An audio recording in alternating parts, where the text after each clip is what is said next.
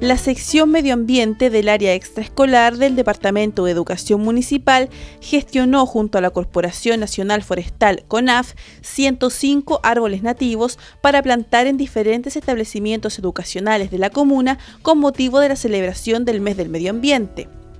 Y el primer recinto escogido fue la Sala Cuna Estrella Luminosa, ubicada en Población El Roble Alto.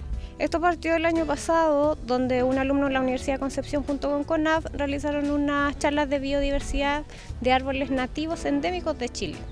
Y él nos dejó la semillita de poder hacerlo con colegios y contactarnos con Conaf para la entrega de estos árboles.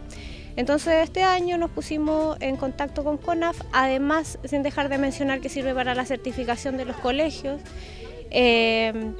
Y Conaf nos entregó una cierta cantidad de árboles. Nuestra primera actividad relacionada con el medio ambiente y la iniciamos con lo que algún día pueden cambiar este mundo contaminado, que son los niños.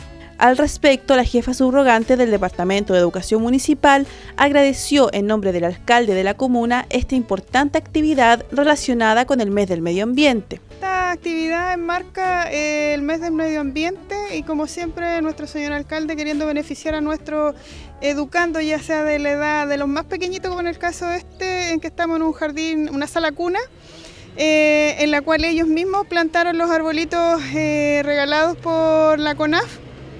¿Cierto? Nosotros queremos dar a conocer que tenemos actividades en toda nuestra comunidad educativa referidas al medio ambiente. Y qué mejor que plantando árboles que nos dan trabajo, sombra, alimento.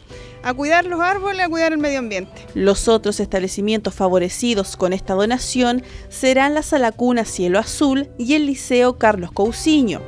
Y también lo hará la Asociación Gremial de Pescadores Caleta de Lota con 25 ejemplares de quillayes. Lota. Avanzamos contigo.